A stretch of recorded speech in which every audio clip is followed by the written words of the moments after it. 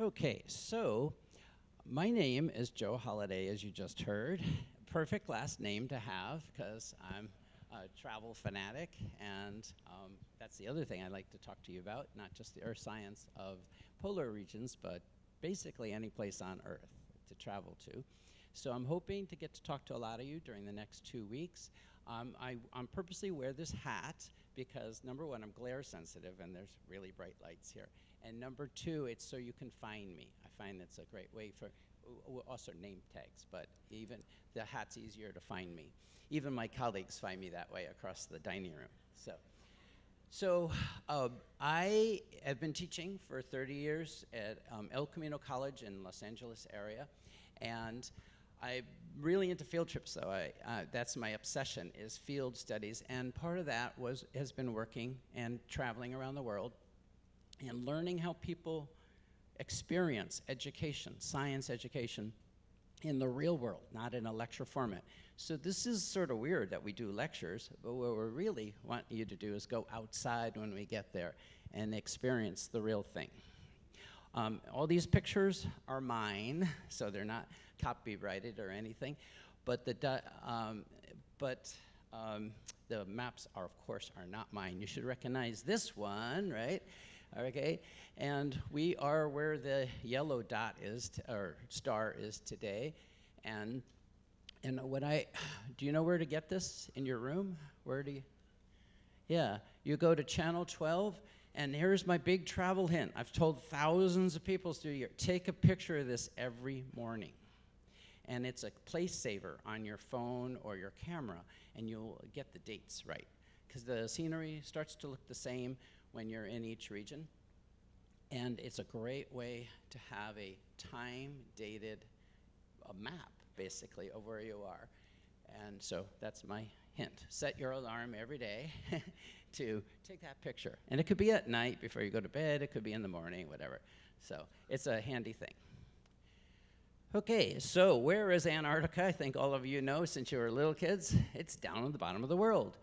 Well, that's our perception. It's in the south end of the world, and it hasn't always been there, as we will talk about.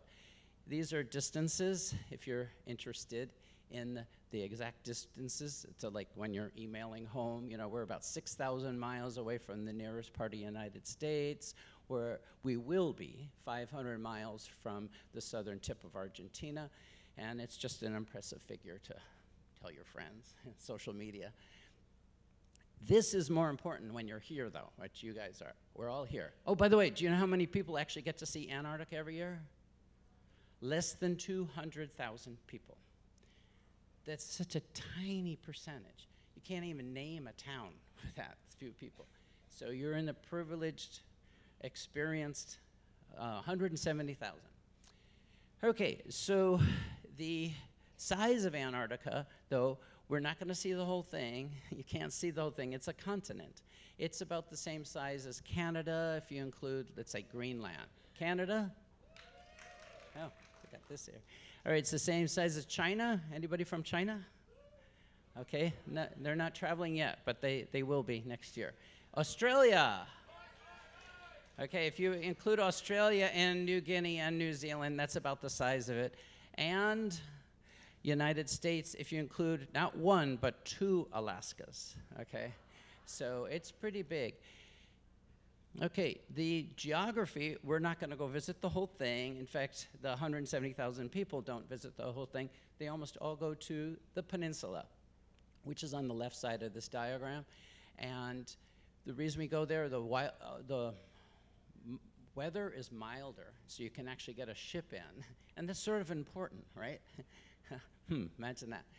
And then the South Shetland Islands are way over on the left side, and that's where we're gonna spend most of our time when we're down there.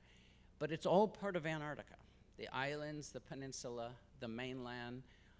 Some people might refer to, you got 3 speakers here, and they might refer to Western and Eastern Antarctica. The Western is in the Western Hemisphere. That's where the peninsula is.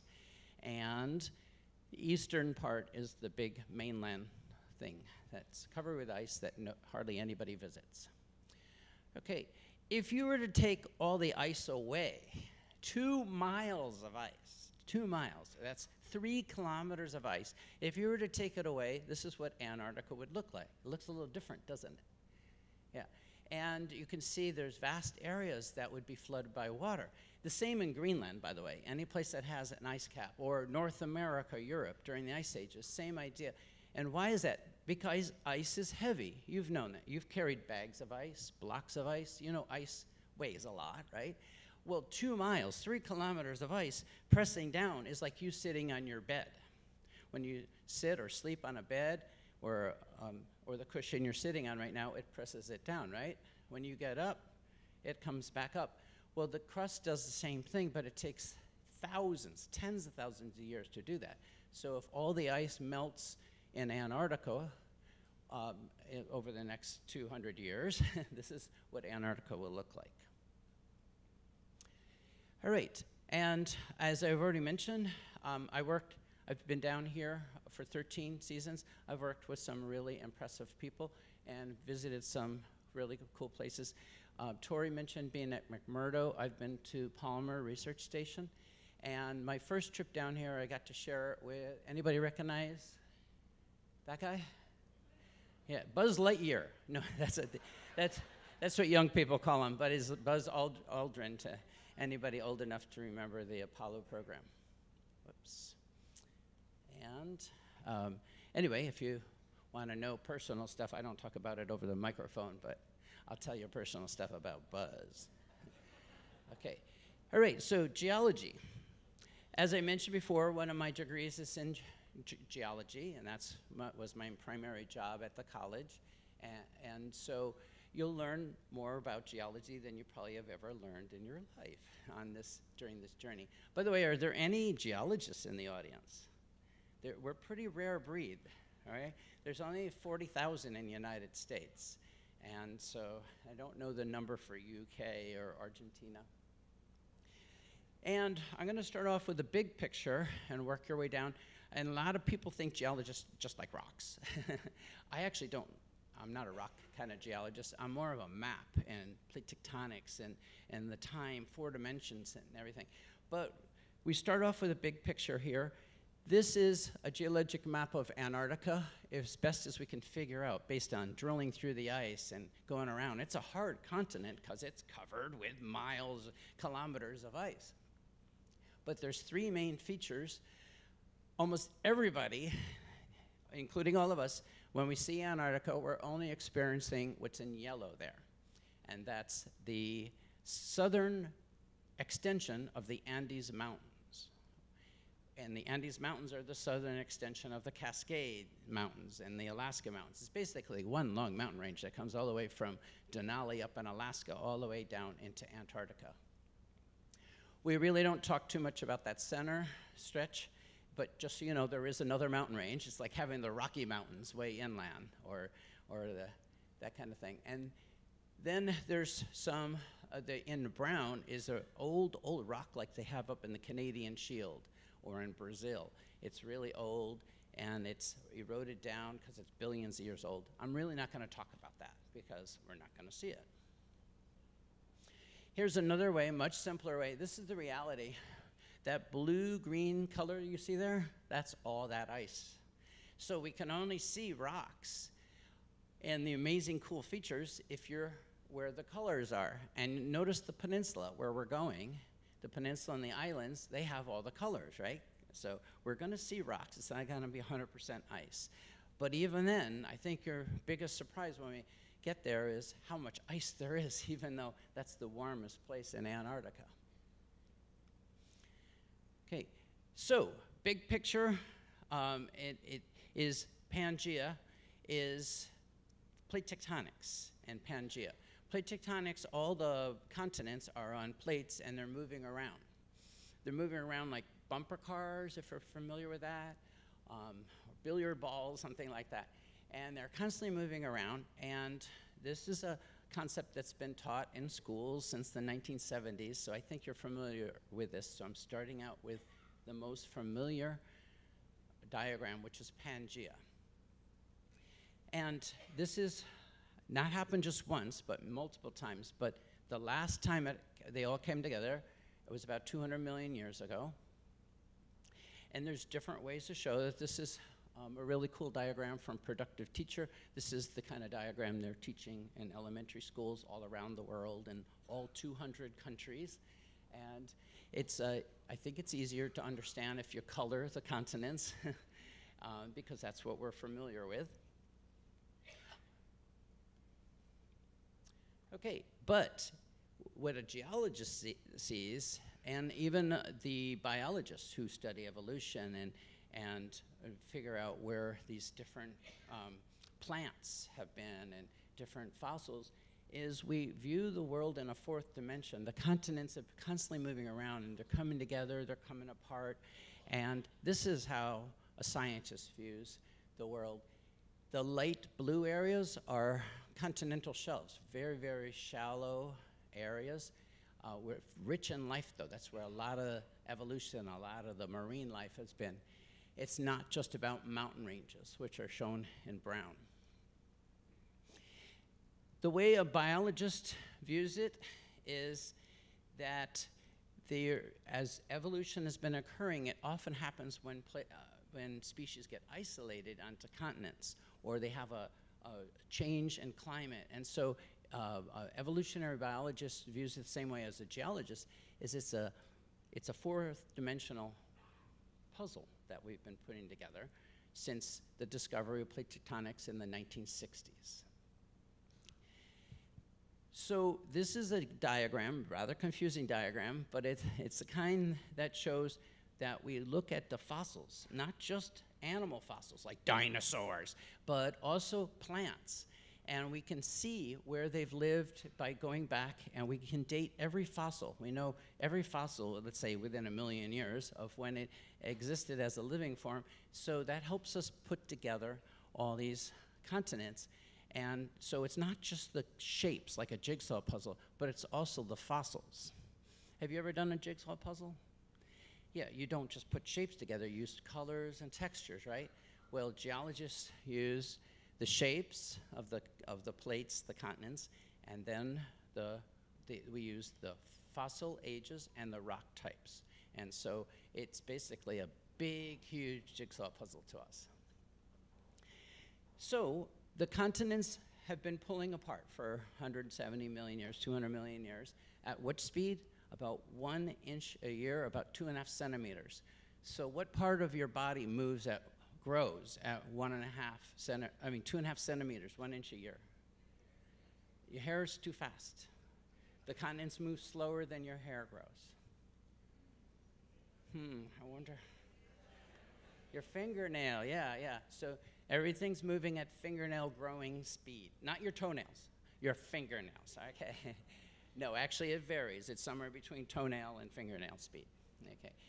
And very important for everything we see in Antarctica, extremely important, is the split between Antarctica and South America, because as you know, you've been to South America, you know it can get pretty hot, right? And in Antarctica, I think you know, is pretty cold. And the reason is they're split apart. There's currents and other things I'll be talking to you about later in the journey, why Antarctica is so cold. But it all has to do with the split that occurred. And during the split about 60 million years ago, this is about the time the dinosaurs got wiped out. It's about that same kind of, so it's a same time of Earth history. And the split occurred, and basically the Antarctic Peninsula that you'll be seeing broke apart from the southern Andes, or what you might call Patagonia. So how does all this plate tectonics happen? Okay, the plates are moving around. It's more than just the crust, so we call it lithosphere plates, but you can call it the crust if you want. And the crust moves around, and the Earth is split into about a dozen of these plates. These big plates. One's the North American plate, and there's the Asian plate, and the Australian plate. And they're all moving around. And so it's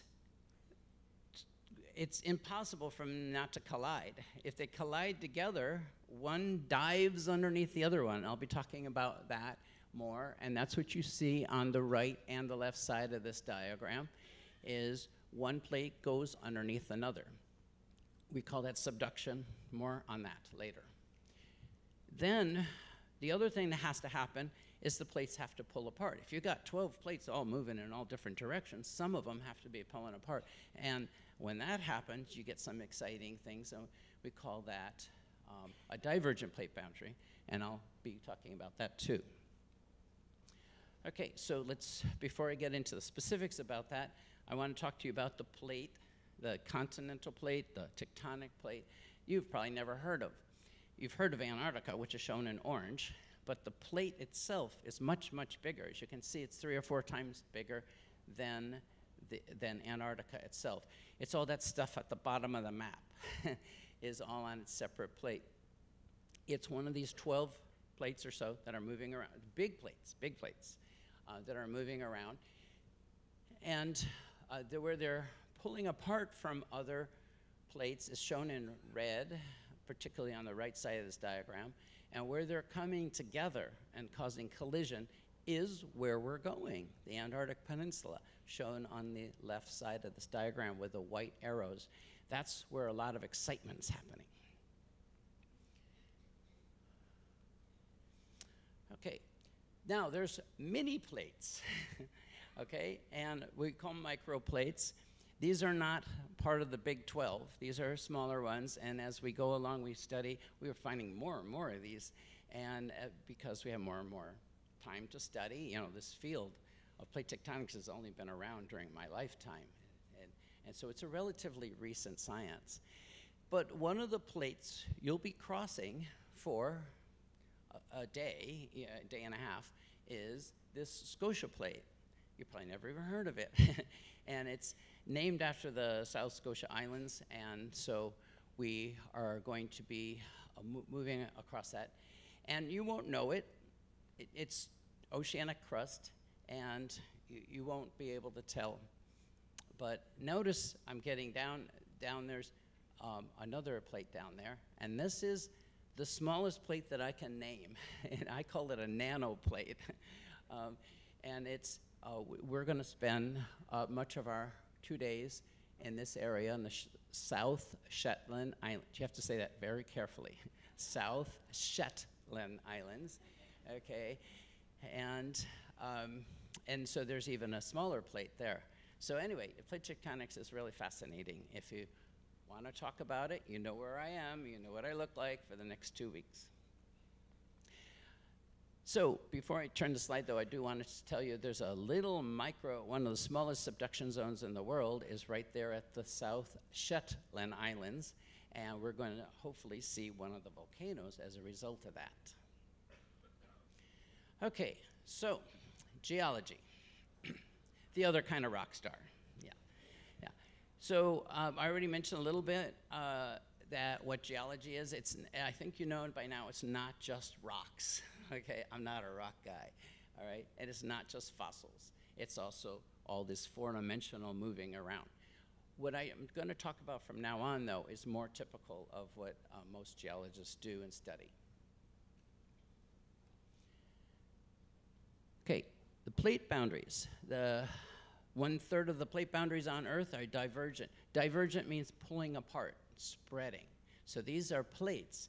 How thick are these plates? Oh, 40, 50, 60 miles thick, so that's like 100 kilometers thick, that are moving around, as I said, each one moving about an inch a year, 2, 3 centimeters a year. Well, where they pull apart, amazing things happen. And number one, you get magma. You get this basalt magma, and places like Iceland have a lot of basalt. Has anybody been to Iceland here? It's real popular. And I'm leading a group there in September, so I really like Iceland a lot. It's the Yellowstone of Europe, okay? And the reason why Iceland is 100% basalt lava is because the magma's coming up there where the plates are pulling apart, and it's creating brand new plate. The plates are adding to themselves. It's like taking a welding torch and then adding more metal to a ship or something like that. They're actually getting larger at that same speed, about 1 inch a year a couple centimeters a year. Antarctica, if you've ever looked at the map, if you're a map kind of person, you'll notice it has two huge seas. Each one of these seas is like huge. They're like the size of France or Argentina. In fact, they're even the shape of Argentina. They're triangle shaped. And these seas were formed by smaller rift inside the plate. So you don't have to just have the rifting between the plates like shown in this diagram, but you can also have them inside the plate. And this is a rather fascinating concept because this also explains some of the great seas around the world, like the Gulf of Mexico was formed this way, and the Arctic Ocean was formed this way. And so if you see these weird shapes in a continent, often they're caused by this triangle-shaped rifting. It opens up like a hand fan. It's very bizarre. And in the United States, even Nevada is doing that, and Baja and Gulf of California. Gulf of California might eventually extend up into Nevada. Not in our lifetime, though. All right, divergent is, as we said, we talked about convergent. Now we're talking about divergent. Sorry, we talked about divergent. Now we're talking about convergent. All right, these are where plates come together at that same speed, you know, the fingernail growing speed. And one plate goes underneath the other. And when that happens is a new word they invented like 60 years ago called subduction. Sub meaning going down. And so you got a whole edge of a plate, a whole ocean seafloor going underneath a continent in this situation. And that's where big excitement happens, okay? And this is where you get the biggest earthquakes in the world, the biggest tsunamis in the world, and the biggest volcanoes in the world. So, and I'll be talking about more of that later in the journey. Okay, and I already mentioned that when Antarctica split off, that changed the whole climate of Antarctica. That's when Antarctica got separated by ocean currents and basically became a refrigerator. And so now it's the refrigerator of the world. And so think of it as like the refrigerator used to be part of the oven, and now they're split apart. And this is the most important thing when you're talking to a biologist or a glaciologist, someone who studies glaciers, is this happened. It wasn't overnight. The original split happened 60 million years ago, but it had to widen out wide enough to get an ocean current to flow through there. So it took about 20 million years of that moving 1 inch a year before it was wide enough for the currents to go through. So, you want to see the currents? There they are. More on that later on in another talk when we're actually crossing the Drake Passage. I'll be talking about the currents and the oceanography of the Southern Ocean, but all that swirly stuff going around, those are all currents, okay? They go a little faster than 1 inch a year, okay? And they are what isolates Antarctica and allows it to be so cold. On that note, do you know the sentence you gotta say every day for the next week? Antarctica is the coldest, driest, and windiest continent on Earth. So everybody say that together.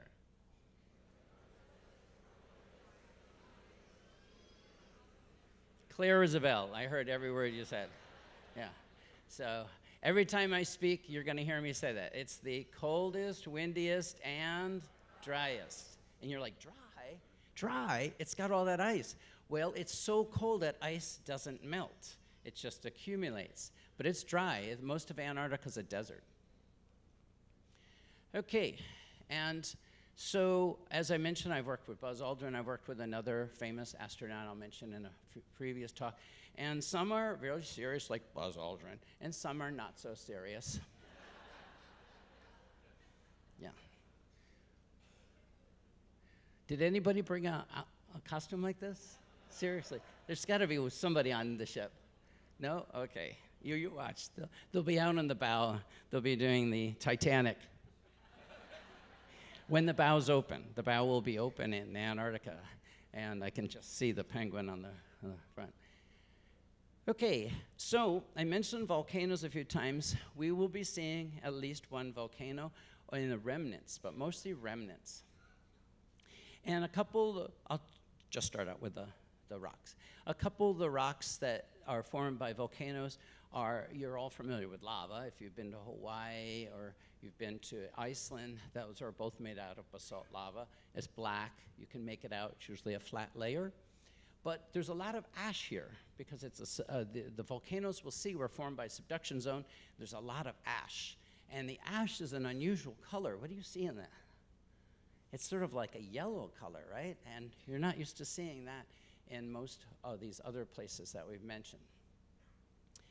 And this is how, the peninsula. This is the first time you've seen a geologic map, probably in your whole life, but this is how geologists map things.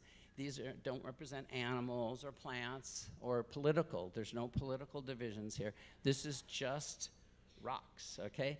And just to show you the percentage, you don't have to read any of the words, but the yellow and the green are volcanic rocks. The yellow are really recent, like and the green are sometime since the big split occurred. So there's a lot of volcano areas. We're going to be on the uppermost part of this diagram, those islands and peninsula up there. But there's one volcano we're hoping to get near, but as Tori said, everything's flexible. It's an expedition kind of thing, and you gotta sort of just, we have to see how the weather permits, and you know, if there's fog or snow or wind, we'll see. But one of the volcanoes we're hoping to get next to is Deception Island, okay? And we're getting to get next to it, not go into it, okay?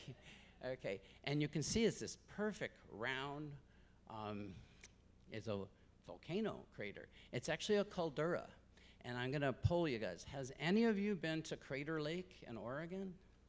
All right, 6 miles across, caldera, collapsed volcano. Has anybody been to Santorini in Italy? Whoa, a lot. 6 miles across, 10 kilometers across, collapsed volcano. And hopefully we'll all go to Deception Island, which is 6 miles, 10 kilometers across, collapsed volcano. Isn't that cool? There's 3 of these. There's actually another one, Ngorongoro crater in Africa. So there's 4 on 4 different continents that are all about the same width, same story, little different ages. Yeah, so it's a sort of a cool thing if you're a world traveler to start connecting these different things. How does a volcano collapse? Think of a big volcano, you know, the size of Mount Rainier or Mount Fuji or Cotopaxi, something like that. How does it collapse? Well, these have eruptions and may happen once in every million years in the course of a volcano's lifetime. But what it is they have these runaway eruptions, and they're like geysers, or steam explosions, and they just erupt for like a month, and they just pour out, and it comes out as ash. It doesn't come out as lava. And then it creates basically a bubble underneath the volcano, and then the weight of the volcano collapses in. And that's what forms these calderas. It's an amazing thing. It hasn't happened in Earth history very often, thank goodness. But Santorini happened in Earth history. It led to the collapse of a whole civilization. So, and you may have heard of Yellowstone. Yellowstone's probably the most famous caldera in the United States. It's happened twice over the last 2 million years. So it's not gonna happen in our lifetime. Don't worry about it. You can go to Yellowstone. Okay. All right, here's a view looking down at Deception Island. And on the day we get to Deception Island, you definitely should take a picture of that navigation screen when you maybe come in to warm up or something like that, because you should be able to see this donut and may put you in the mood for donuts or something. But someone took a bite out of the donut in the lower right corner, and that's where we're gonna be cruising in the lower right part, because it's interesting. You can see the entrance to the volcano. This volcano actually erupted in the late 60s. We actually have color movies of the eruption, and it happened over on the right side where it's dark gray, but it hasn't happened in so long. in, what is that, 50 years, that it's had time for the snow to accumulate, and now it's covered back up with ice. So you can't see the most recent eruption.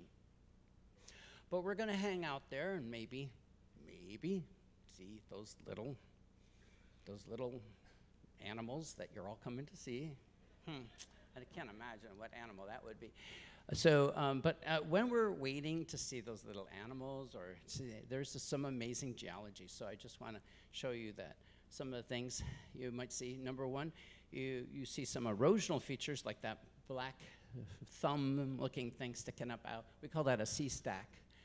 All right. So you get some good scenery there.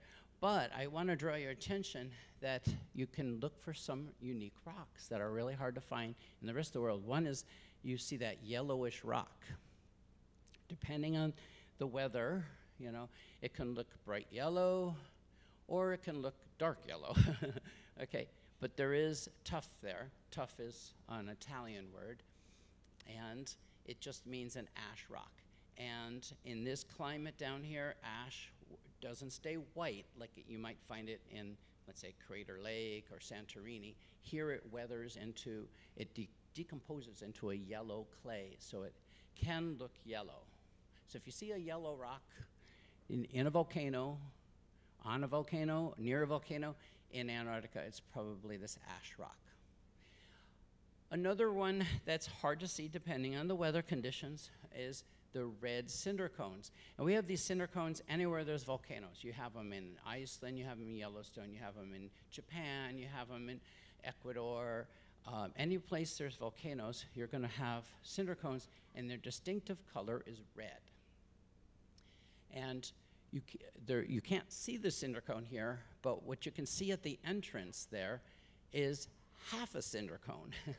And it got buried, and then because of the big eruption, it got exposed. And so if you see any red, it's an old cinder cone, thousands, maybe tens of thousands of years old. Okay, and then occasionally you might see this, and they look like black walls that go through the rock.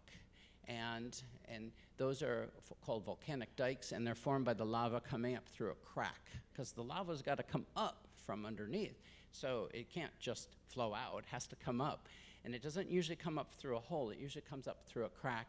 The crack fills up with lava, and then that lava becomes a hard rock. Okay, there are a few metamorphic rocks on land, and weather permitting, conditions permitting, wind, all that kind of stuff. If we get into Paradise Bay, there's some metamorphic rocks in there. And those are rocks that are formed by being squished. Yes, that's a geologic term, squished, compressed, okay? And then this is, if you have binoculars out, if you're looking for penguins, you might actually be able to make out some green. And maybe you'll hear my voice over the loudspeaker saying, there's a green rock over there at 10 o'clock. Does that mean you're going to see it at 10 o'clock? That means the way the ship is oriented. Does everybody know that? The front of the ship is called 12 o'clock, the back of the ship 6 o'clock, and then 9 o'clock, and then over to the, yeah. You'll hear all sorts of things like starboard and port, but if you use those old clocks, it's easier for all of us to understand. So if you see a whale and you want to run and tell one of us, say, there's a whale at 3 o'clock, we will know you're not talking about 3 p.m., okay? Or if you hear us say, there's a whale at 10 o'clock, you go, oh, it's only 9, I'm going back to bed. You missed the whale. All right, there are some sedimentary rocks. This is what most of the rocks in where you're from are from. Most countries have a lot of sedimentary rocks like limestone, sandstone. A lot of our national parks around the world are made out of sedimentary rocks. You could tell those by the flat layers. But what I think is most fascinating about sedimentary rocks are the fossils. And as I said, I've been down here a lot. And this is my hand in the photo. I have found the most amazing fossils because no one else has been there. And you're like finding the fossils in the ground. And so I have to tell you a fun story. We laid out all the fossils in a circle, and I called it the Holiday Museum of Paleontology. And it's the only one on Snow Hill Island, and it's probably still there. It's just a circle of fossils, because you can't collect anything without permits, and so I left it all behind. So maybe you can see it on Google, or Google Earth. Okay, just some more fossils. Most of the fossils here, or there, at Snow Hill Island, were Mesozoic. That's dinosaur age, you know. So what do you associate with dinosaurs? Warm or cold climates? Hint, they were cold-blooded animals. Yeah, they had needed to live in warm climates. So so it was much warmer back then.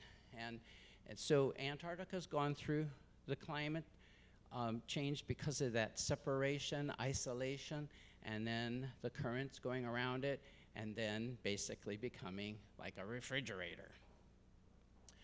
Okay, so you got a brief overview of geology, and you may be sitting there going, who the hell cares? I came to see penguins. Give me penguins, and maybe a whale. Okay, well, who cares about the geology? The penguins do. Why? The penguins need to have bare rock to land on, okay, at least during their egg-laying season, maybe not at the beginning of the season, but they need to lay their egg, the penguins in Antarctica, not necessarily the ones you'll see in South America during the next few days. But the ones in Antarctica, they need to have bare land, bare rock. And I'm sure Tori will tell us a lot more of that, because they make their nests out of rock, because there's no vegetation. You got to make it out of something. So the penguins are geologists. They're there to find the bare rock. Now, they don't know about plate tectonics, like you now know, right? They don't know about subduction zones, but they care about the rocks, okay? So hopefully you care about rocks. Okay, so if you have any questions, we are going to be up at headquarters every day on sea days from 4 to 5. Did you hear where it was? Directly above us, up near the library, and that's when we take questions. So hopefully, if you have any questions now, what I would do is write them down or type them into your phone and ask me up there, all right? Because we love questions. The harder the question, the better it is. Just remember who you're aiming for. If it's a non-living, earthy kind of question, you might want to come to me first. If it's a penguin question, whales, living creatures, birds, aim for Tori. And if it's a history question, aim for Liam, right? We all look very, very different, okay? All right, and so we look forward to meeting you. We have 2 whole weeks. You can approach me at any time. You can approach us even at breakfast, lunch, whatever, and ask us questions, because we're here for you.